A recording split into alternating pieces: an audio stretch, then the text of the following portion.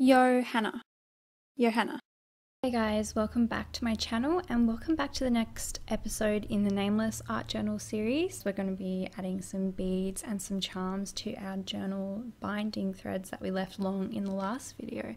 So this is going to make everything a little bit more tactile, and it's going to give it just kind of enhances all the senses because it has a sound, it has a feel, it looks pretty, and you can add really interesting pieces just by tying them on with some simple knot. So I'm so excited for today's video. I think you guys are going to really enjoy this process. Before we jump in though, I want to say thank you to Skillshare for sponsoring this video. You guys have heard me talk about Skillshare before in some of my other videos. I'm really excited to partner up with Skillshare and work with them because I really truly love their website and what they can offer. So just in case you don't know yet, Skillshare is an online learning community and they have thousands of classes on the website that you can take for the same price, which is about $10 a month if you do an annual subscription. I'm really excited though because I can offer you guys a 2-month free trial just by giving you a link in my description box. So if you go and sign up to Skillshare by my link, you can get your first 2 months completely free, so you can give it a try and you can have a look for yourself. Skillshare is similar to YouTube because it has lots of different creators on there teaching different classes in so many different categories. So if you would like to take advantage of the 2-month free trial, the first 500 of my subscribers to use the link in the description box can get those first 2 months completely free. And as I've said before, it's just such great value, all from the comfort of your own home. So I hope you guys will check them out, and let's get back into this video. So in this video, I'm going to be showing you how to add some beads and charms to your binding threads. And this is actually going to be quite a quick video because it's really simple. There's not actually that much to it. Once you've got your strings on your journal, which you should by now if you've bound your book, we're literally just going to be adding beads and charms onto those threads. And so it's important to have your strings nice and long to start off with because we can always trim them when we're finished. Have all of your little found objects and beads all together before we start. I like to pull things out beforehand so I can see how they look alongside each other. And then we're just going to start choosing strings to add beads to. It's really as simple as that, and start threading things on. I like to add buttons. I like to add beads. I also like to add any found objects. So here I've got like a souvenir spoon. I've got these little scissors that aren't sharp, which is kind of important. I've also got little sewing spools and washers and just random things that I found around my house and from my craft rooms. Use your creativity to pull things together. Anything that has like a hole you can thread through, or something that you can tie a string around nice and tightly. All we're going to be doing is adding our bits and pieces on by threading them through the string or tying them on with really simple knots. So you can add as many beads and charms as you like to one piece of thread.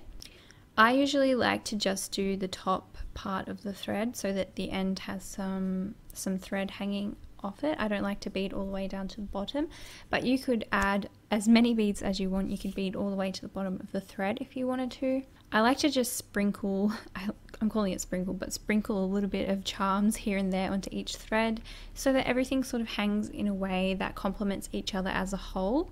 Instead of looking at one string as one embellishment, they kind of come together to embellish the book. So you have to look at all the strings as a whole once they're finished, which is why I like to just do a little bit of beading onto each thread.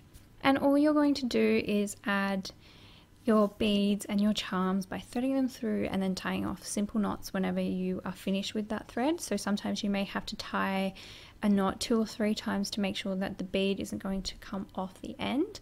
I like to finish with a very, very small bead on the end so that I only have to do 1 or 2 little knots, and that holds everything onto the string.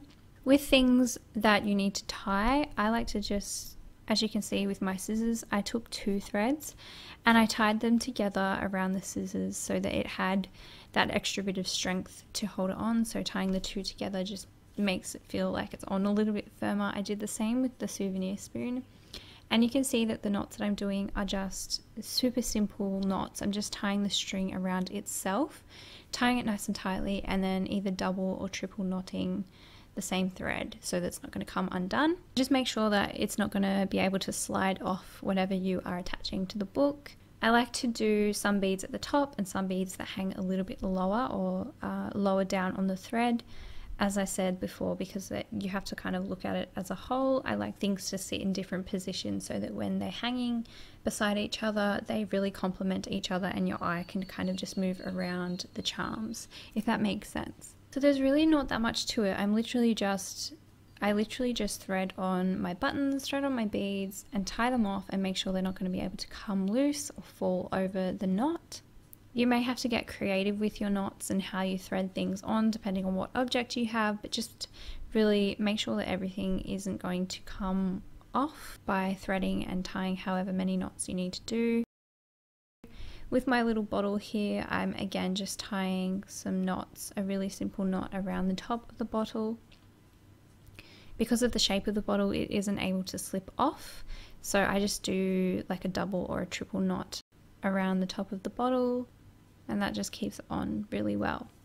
What I really like about this method of adding charms to the journal is that it's easier and quicker than using like jump rings and chains and things, and also you don't have to have jewelry making skills or jewelry making tools. You just need to be able to tie a simple knot, which is kind of why I started doing all of my beading like this, because all I had to do was tie knots onto strings, and I really much prefer to use my hands when I can rather than using a tool. I feel like I have more control, so I really just like to do my beading like this. I like the way that it looks as well, and I also really like how easy it is to add to this. So if I decide I want to add something else to this journal in say a year's time, I can do that really easily.